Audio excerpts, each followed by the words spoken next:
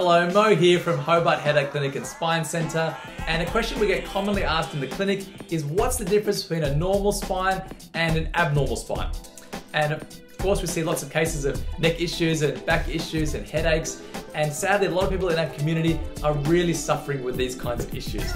So the question we get asked is what's the difference between normal and abnormal, and when you do x-rays and examination finding, what are you looking for, what should be there, what shouldn't be there, what's normal, what's abnormal. So of course some research as well links problems with the spine with a higher risk of an early onset of arthritis, a higher risk of potential injury to the spine, injury to the discs as well. So this video will run through what's the difference between a normal and an abnormal spine.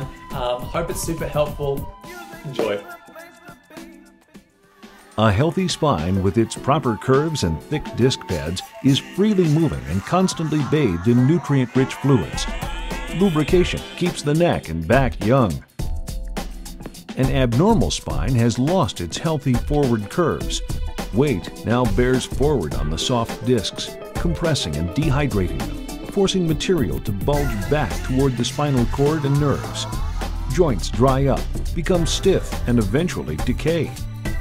Discs can also become locked or trapped to one side, causing stiff, uneven bending, leading to further disc damage and arthritis. Forward curve loss or poor posture can come from a variety of sources. Sometimes it's an obvious source like trauma, but often it's the day-to-day wear and tear and poor positioning that breaks down a healthy spine. Posture loss over time can be categorized in stages. Catching poor posture early is the best defense against stiffness, early aging, and poor health.